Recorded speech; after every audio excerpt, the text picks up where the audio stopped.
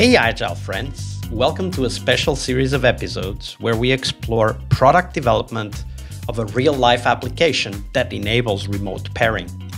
In this first-person account of product development and remote work stories, we talk about Tuple, a remote pair programming app for macOS and Windows designed to make you feel like you're collaborating in person. If you want to know more, check out Tuple.app/Scrum. That's Tuple.app/Scrum. And let them know you heard about them here on the podcast.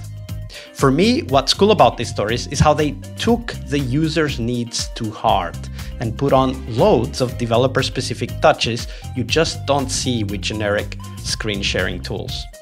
Tuple has been adopted by some very large companies and public sector, more on that in the episodes this week, that work even partially remote, partially or fully, of course. So check out the app at Tuple.app/Scrum and get their 50% off for the first 3 months of your subscription. That's 50% off for the first 3 months of your subscription. Let them know that you heard about Tuple here on the podcast by going to Tuple.app/Scrum. One more time, Tuple.app/Scrum. And now, on to the episode. Hello, everybody. Welcome to our Team Tuesday here on the Scrum Master Toolbox podcast. This week, joining us from Tuple.app is their head of product, Eli Goodman. Hey, Eli, welcome back. Hi. Thanks a lot, Pasco. Absolutely. So for those of you who don't know Tuple, you can check out our Monday episode, or I can briefly tell you that it's a remote pairing app that caters to developers who want to have the best experience when pairing with their remote colleagues. And we have their head of product here with us today, which is brilliant because we can mine his head for insights that can help all product people out there. So Eli, as the head of product for Tuple, and of course also otherwise experienced as a product manager, you've seen many teams and worked with teams that maybe work great and maybe some teams that didn't work so great. And we don't really want to know, if the team was great or not, but rather how they got there. So we want to explore a story of a team and how a specific behavior or pattern emerged, eventually grew, and caused problems for that team. So share that story with us. We'll dive into the lessons learned later. Share the story first. For sure. And this is actually interesting because there's a similar behavior that I've now seen at two different companies. And this is a fixation on A/B tests. And so I'll tell the story of one company, but it is eerily similar how much another company replicated this same pattern. And so know that this is sort of a synthesis of both. But A/B tests, I think, and maybe other product people out there might be, their blood pressure may have gone up when I mentioned this, because I think this is part and parcel of the modern product manager's toolbox, right? And I'll tell this first story, or the story of this first company, where it was a very mature engineering organization, with a lot of senior engineers, but without a ton of senior product leadership. And so I was in more of a product engineering hybrid role at the time. So I kind of got to see both sides of this. And we got some product leadership from people who had worked at some of the larger tech companies. So any of the FAANG companies, think about those companies, folks from there who are used to working at enormous scale, right? And these are companies who have also really invested very heavily in A/B test framework and have also spread a lot of that orthodoxy. So coming to a team that, again, had a lot of engineering chops, but not a lot of senior product chops. They were coming in saying, this is a big gap in your capabilities as a product organization, is the ability to run these A/B tests at scale and get more empirical information about what users are connecting with and what's moving the needle business-wise. And so again, the initial excitement about this was really high because engineers like to build systems. In my experience, I do too. And so the prospect of building the ability to do A/B tests, gather data at scale, do statistical analysis. This is all stuff that I think is really juicy from an engineering perspective. And there was a lot of initial excitement around building out these capabilities and what this is going to enable us to do and learn and the way we're going to be able to operate as an organization. So there was a lot of initial enthusiasm. But I think that, you talk about a good thing becoming a bad thing. One of the things that I got to see firsthand is how unbelievably costly this was to a company that, again, was not operating at that big tech company scale. That was, tens of engineers, maybe 100 engineers.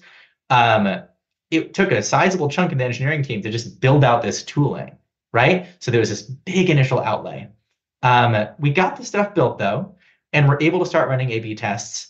And some of the initial results were incredibly positive as we began to find parts of the product that had high throughput, where there was a lot of opportunity to move the needle, and some really discrete tests that we could run where the tests were very clean, and we could see an impact very visibly and realize more revenue as a result. Like that's incredibly satisfying and almost addictive, right? Have a hypothesis, test it, get results, and move the needle. But this ended up having an incredibly pernicious effect on the product organization as a whole. And this was a place, again, where there was not a lot of product managers. A lot of engineers were filling in that gap with their own ideas, their own intuition, their own creativity. It started getting to be the case that people got really scared to do anything that wasn't A/B tested. Even the littlest changes, there's this cultural habit that developed where everyone would ask, well, did you run an A/B test? Running an A/B test takes time, right? You have to build it, you have to put it out there, and depending on the amount of traffic or the amount of users that you're putting it in front of, wait until you achieve statistical significance. Where again, if you're not operating at big tech company scale, that can take months. And then the analysis takes time. Maybe you didn't fire an event correctly, and you have to retroactively go back and redo it all because the data is not there right. Maybe the analysis is kind of unclear. Maybe it's not clear who the winner is. It slowed everything down. It led to this like very fearful, very slow culture. And it was hard to walk it back because A/B tests feel empirical. They feel like science, right? And all of us being rational people who work with technology, we don't want to be anti-science, right? If it feels demonstrably true, who am I to say that my intuition is going to trump that? And so it really ended up slowing everything down and bloating the size of the team. We had all these data engineers, all these analysts, all this infrastructure. And I saw it happen one place and happen again. So and I'm pretty sure it is happening right now somewhere where some of our listeners are. And I really like this because, as you said, it's tempting to do everything through A/B testing because it's empirical. Like we don't need to argue. The data is there. Of course, It's not really that way because you need to have a lot of data, as you said, to achieve statistical significance. And even then, the difference needs to be palpable, right? Like there needs to be a difference.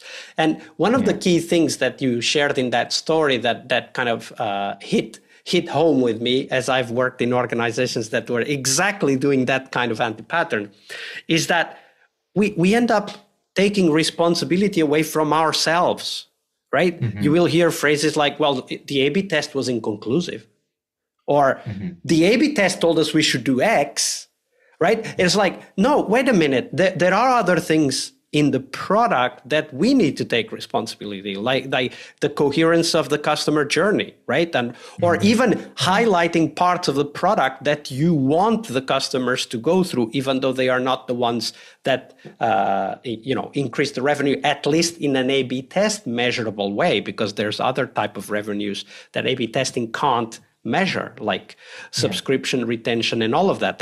You can't do an A/B test for that because it can take 6 months, a year, 2 years even to see any difference in that kind of metric. So I think that for me, the story that you tell is a clear indication of an overall anti-pattern that we find reasons to be sure of our choices, but unfortunately also removing the responsibility of the choice from ourselves. What do you think about that, Eli?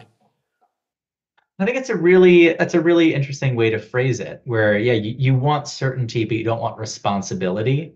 And I think that it's almost like outside of the workplace that feels like a human bias, or I don't know what to call it, weakness. It sounds a little bit negative, but a human level anti-pattern, right? It's the desire for certainty, but the desire to not have responsibility. And I really see my own role as a product person, and I try and do this a lot at Tuple to try and cut against both of those things. I know that I don't have a lot of certainty. I embrace the uncertainty of what I'm doing, but I also love to own my enthusiasm, right? When I do have an idea that, like you said, might benefit the product, I personally try and I name that it is coming from myself. I name that it's not coming from the outside, and I encourage others on the team to do the same. I think that connecting with the things that make us excited or that we think would be cool, or that individual customers think would be cool, right? It's okay that an idea originates from an individual. It doesn't have to come from some abstract elsewhere. And then knowing that we will never have certainty. We will never be able to fully de-risk anything until it is out in the wild, but we can always try. And I think a diversity of de-risking perspectives is what I personally take from this story, right? Doing big, expensive A/B tests is one way to de-risk something before you do it, but there are lots of other ways, some of which are way less expensive. Prototyping, putting things in front of people, doing discovery, doing different kinds of research, learning from competitors. The list goes on and on and on, most of which are less expensive than staffing up a data team. So again, I embrace uncertainty and try and evaluate, de-risk from a variety of perspectives, and I own subjectivity, and I encourage my colleagues to do the same. Yeah, that's beautifully said. De-risk from a variety of perspectives, not just one. Thank you for sharing that, Eli. Of course. Hey there.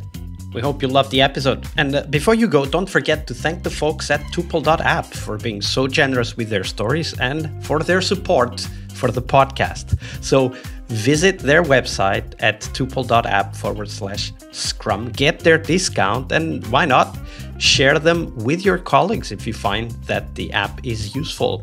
And remember, sharing is caring.